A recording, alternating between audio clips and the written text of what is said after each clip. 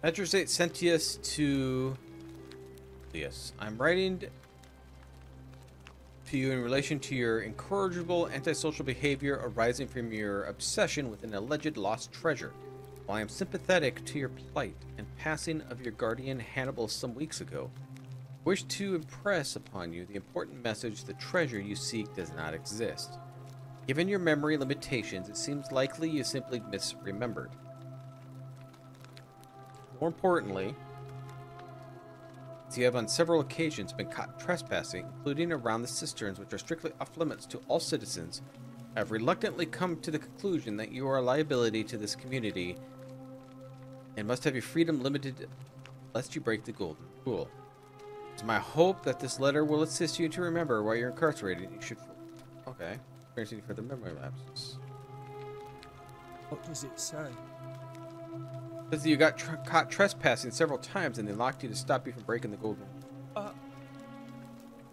My treasure. What treasure? My friend Hannibal used to look after me. He said he always would. But then, he died. It was very sad.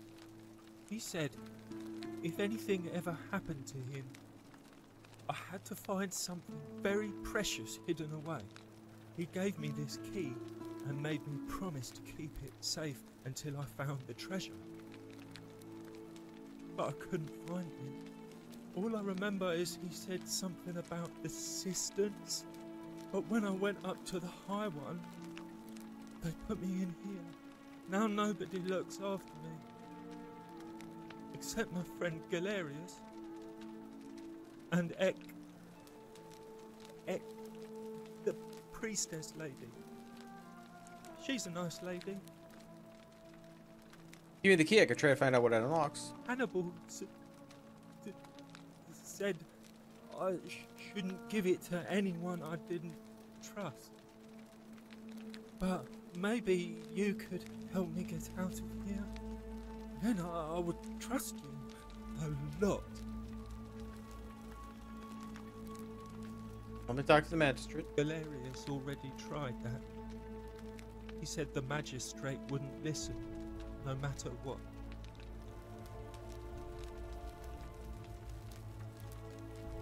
You tell me a new magistrate? Like, Galerius? He's nice. I like Galerius. He made me a doll and everything. If you help make him magistrate, he can get me out of here, and I can give you the key to my treasure. Hannibal said it was in the cisterns. I can't remember what it was, just that it was way up high and very precious. See what I can do. You know, way out of here. You're going to let me out of here? Really?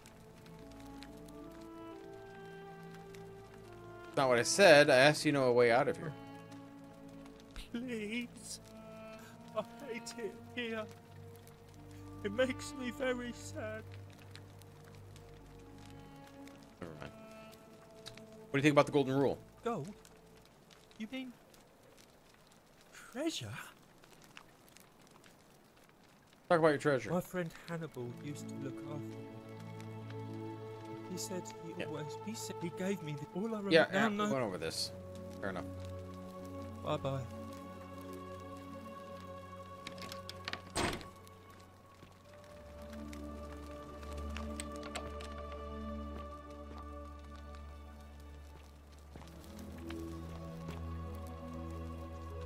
I did not do it, Dooley. Alright, well, it wants me to talk to Galerius. That.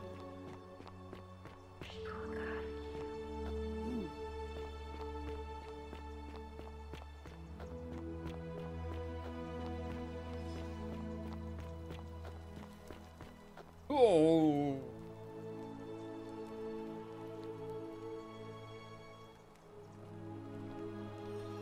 Test it out.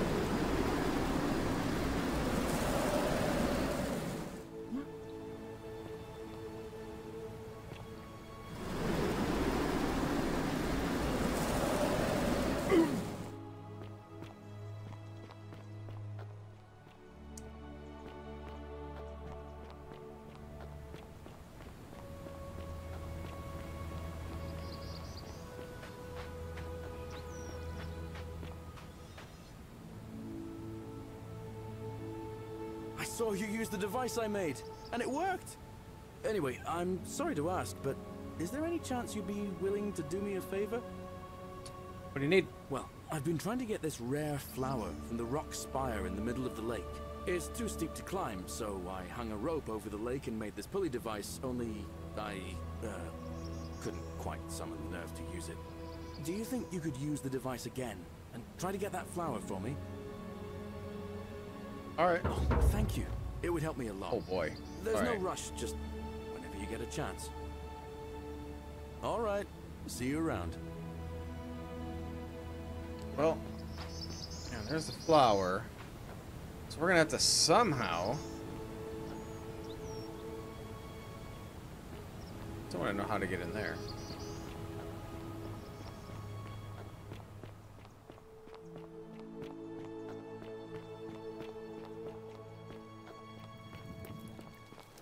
See if we can do it.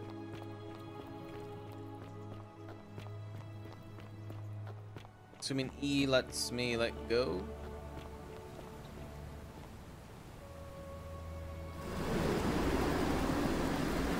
Oh, space to jump.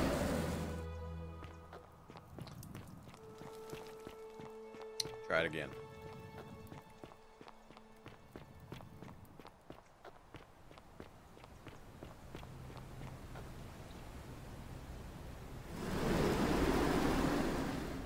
Ooh. Okay. We really fly, so we're gonna have to do it quick.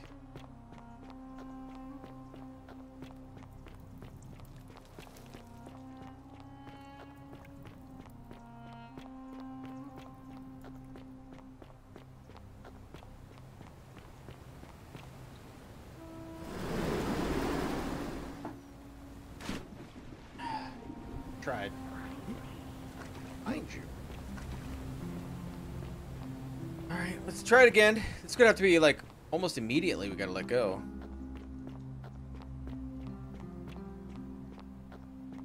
I thought maybe I could pick it while I was flying over it.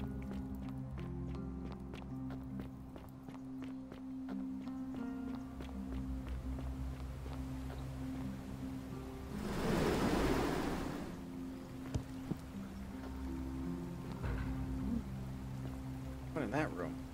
Something there. But I don't see a way to get over there at all.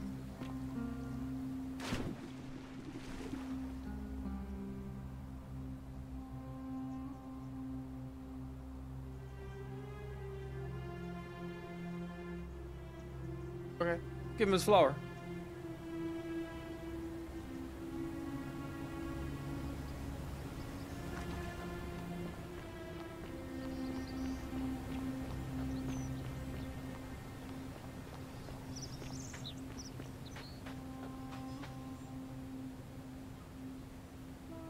Ah, it's you again. Hope you're settling in, friend. Now, what's on your mind? I have the flower you wanted. Brilliant! You did it! Well done! This is going to make her so happy. Equitia, I mean. Now I just have to figure out how to give it to her. What I really want to do is walk up to her, give her the flower, and confess I've been madly in love with her since the moment we met. But on the other hand, I can't shake the feeling that the consequences could be... terrible. It's the worst that could happen. You mean, aside from her execution? You see, Equitia is a Vestal priestess, meaning she's taken a vow of chastity, the breaking of which would be an extremely serious affront to the gods and a capital offense. Even if she was just suspected of being unchaste, it could lead to her execution. Unchaste Vestals get buried alive. Yeah. Oh, and I'd get flogged to death for good measure. But at the same time, she's just so kind and graceful. I feel so much love for her that if I don't tell her, it'll burn a hole in my chest. I don't know what to do. What do you think? What would you do?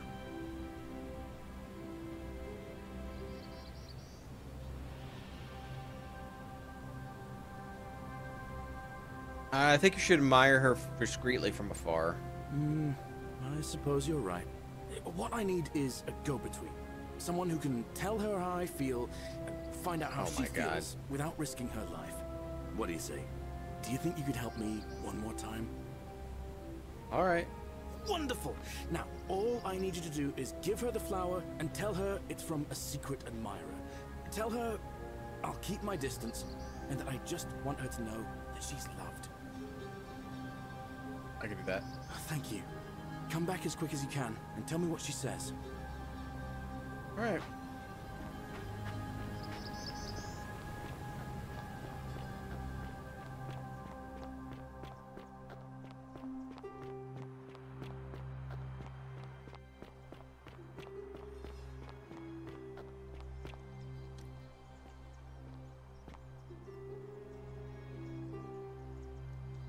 A new face. Ave, and may Vesta watch over you. Someone wants to give you this. Oh, how lovely. It just happens to be my favorite, too. Who do I have to thank for this? It's supposed to tell you it's from your secret admirer, and that they'll keep their distance. They just want to know you're loved. I see. So, it's from Galerius, then? You know already? Of course I do. I think everyone in the city knows. That man is a wonderful human being, and my favorite person in the world. But he is the least subtle secret admirer you could imagine. The way he looks at me with those puppy dog eyes. Plus, he's been trying for weeks to get his hands on this flower. He went to so much effort, too. Suspending that rope above the lake, inventing that pulley device all on his own. He'd just stand there each morning, looking at the flower, trying to summon the courage to seize it. Oh, my heart. Or should I tell him? Tell that adorable oaf that my Vestal's vow of chastity ends once I turn 36. So, if we ever make it out of here, and he doesn't mind waiting a few years, then tell him I love him too. Alright, he'd be happy to hear it. I hope so. What do you think of the Golden Rule? I'm quite sure it's the work of the gods, which is strange because they've never been particularly concerned with our misdeeds, as long as we've kept the peace of the gods. We ask for blessings, for good health, bountiful harvest, military victory, and in return, we offer praise, wine, incense, or animals. But here, it seems they require much more of us. I find myself reminded of an especially pertinent tale from our great poet Ovid in his epic Metamorphoses. Would you like to hear it? It is rather long. Sure. Wonderful. It goes like this. Baucis and Philemon were an old married couple living a humble life in a small town. One night, the town gets a visit from a couple of vagrants. They go from door to door, asking for a place to stay the night. Of course, being vagrants, they're turned away sharply from house after house, 1,000 in all, until finally they come to the little cottage where Baucis and Philemon lived. Now, the kind old couple had very little to offer, but nevertheless, they invite these strangers into their house and offer them food, wine, and a place to stay. Immediately, the guests make themselves at home. They begin gulping down the old couple's wine, so much so that Baucis, the old lady, begins to worry they're going to run out. And then she notices something strange. Her wine pitcher keeps refilling itself, as if by magic.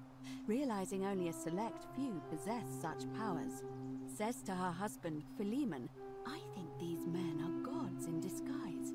Immediately the couple begins apologizing for offering such coarse wine, and the vagrants metamorphosize and reveal themselves to be Jupiter, the king of the gods, and Mercury, the trickster god. They confide they didn't mind the meager offerings. They were just pleased that someone in the town offered them hospitality. Then Jupiter says to them, "You have passed our test, but everyone else in this city failed, so we are going to destroy this place and everyone in it, except you, who we will grant a wish." So old Baucis and Philemon escape up into the mountains safely, and they receive their wish, which is for eternity together. Meanwhile, Jupiter carries through with his threat and wipes that city off the map. Some say the moral of that story is that we must all honor the sacred rituals of guest friendship, the reciprocal obligations owed between hosts and guests. But I like to think it's that we should always show compassion for those less fortunate than ourselves.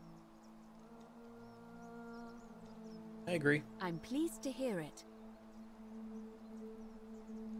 What's the status of the election? It must be completed by dusk, just the same as any other official business. It'll be between Sentius, the incumbent, and Malleolus, the challenger. Why do you ask? Can I nominate another candidate? You can, assuming they're eligible and willing to accept the nomination.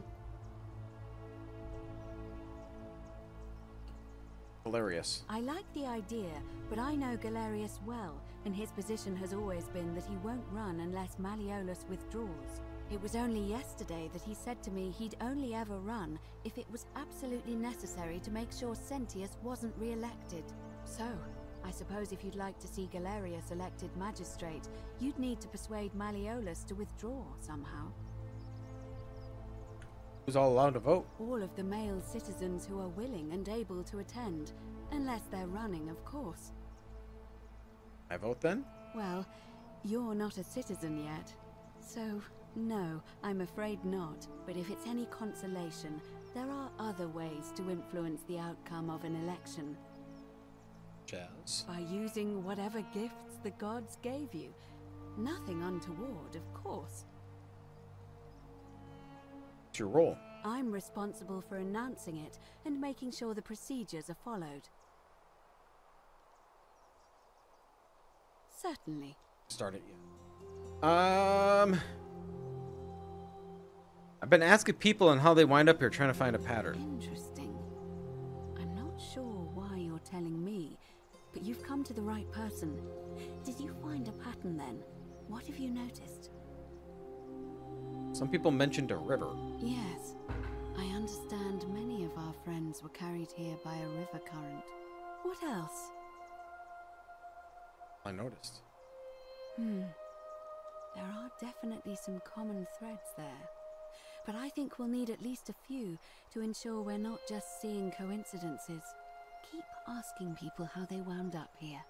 I don't want us to rush to any conclusions yet. Livia's fate weighs heavily on my mind, and dictates we should be sure.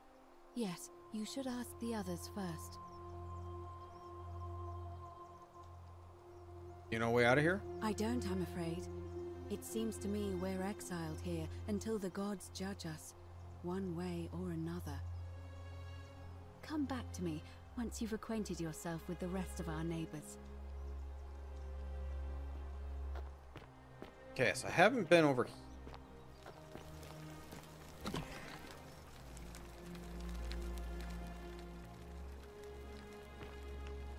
Alright, sure.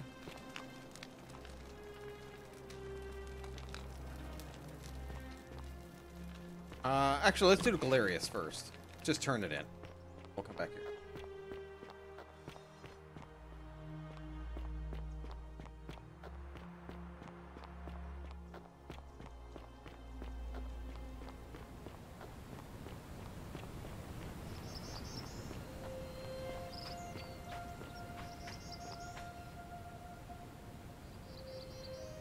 Ah, it's you again. Hope you're settling in, friend.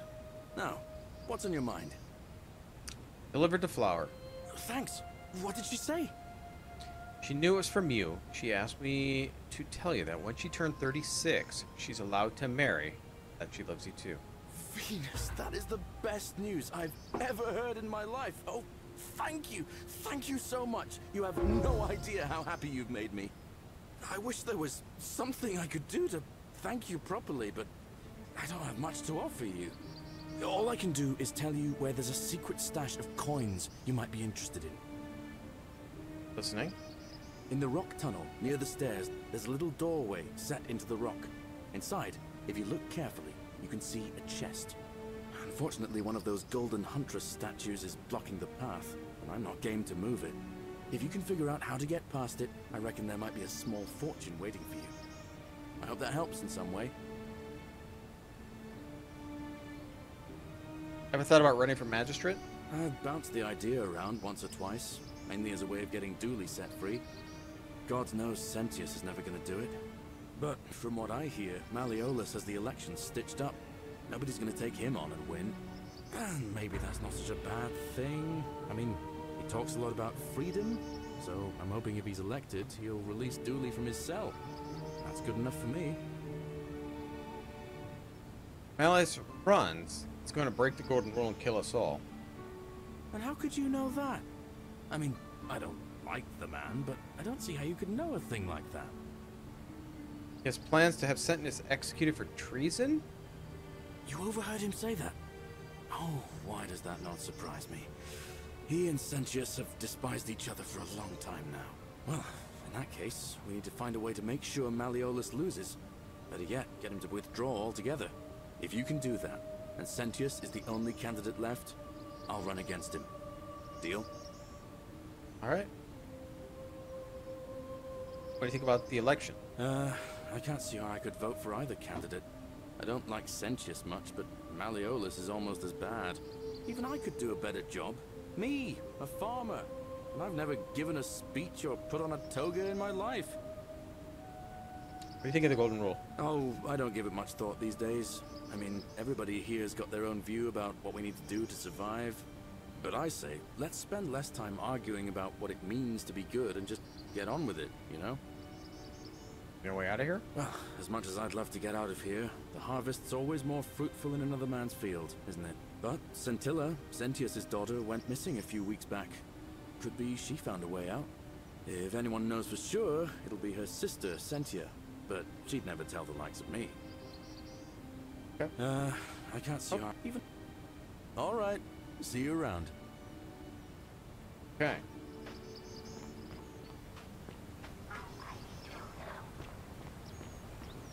So, yeah, I don't know how to move that statue, but I know what he's talking about.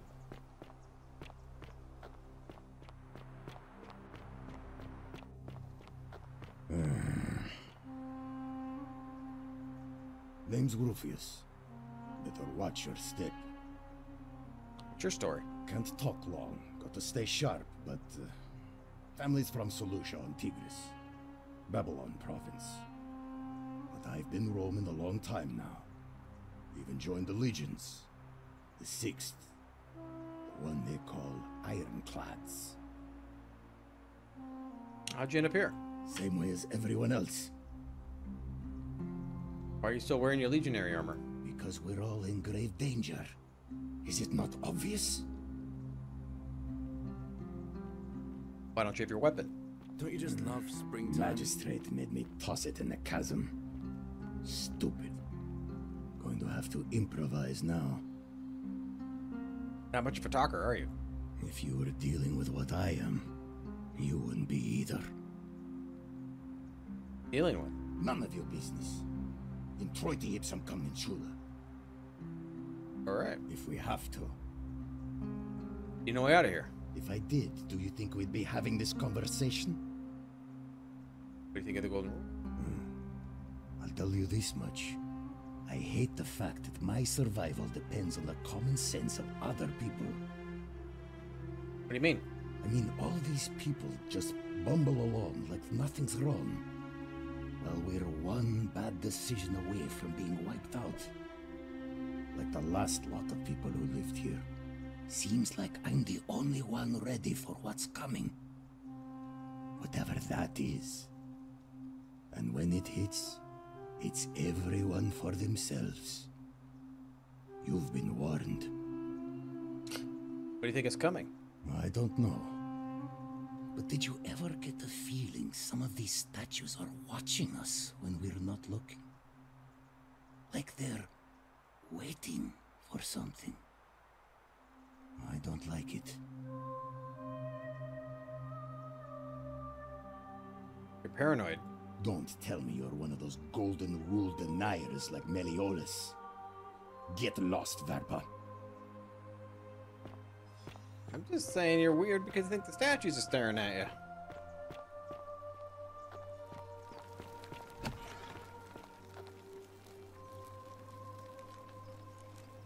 What are you doing in here? Can't you see this woman is dying? She's been poisoned. She needs the resin of a plant called Silphium, but that Culus cumulatus Decius won't give it to me. Wish I could help.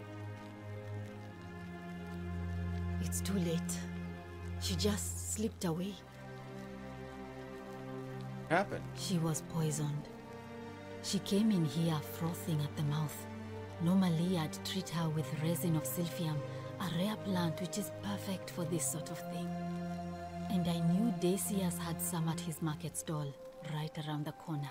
So I ran over there, but he just looks at me with this evil smile and says, "That'll be 1,000 denarii." There was no way I could afford that, and he knew it. Then that toad shrugs and says, "Supply and demand. I guess you don't value your friend's life that highly." Anywhere else, I'd just pay a thug to steal it from his stall. But there's no way I can do that down here with the golden rule. So all I could do is come back here and just watch her die. I kept on apologizing. And now I'll never know who poisoned her, or how they managed to do it without breaking the golden rule, or why she cursed that snake's cruel black eyes with her dying breath. Anything I can do to help? Well, unless you have the power to bring someone back from the dead, there's really just one thing you can do. Get me that silphium resin. I'm going to have another patient in here soon. Could be in the next day, or in the next hour. And I will not allow this to happen again. I don't care how you get it, but you have to make it happen. Because if I lose another patient this way, I swear to the gods below, not even the golden rule will stop me from marching up to that genetricum fututo and scratching his eyes out. See what I can do.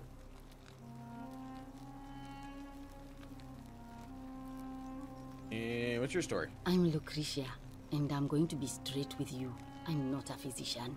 This is Nevia's clinic. I've just been filling in ever since she disappeared. I'm tired and out of my depth and miserable all the time. But I'd rather take this on myself than let one of you lot mess it up. How'd you end up here? My husband and I moved to Rome from Caesarea.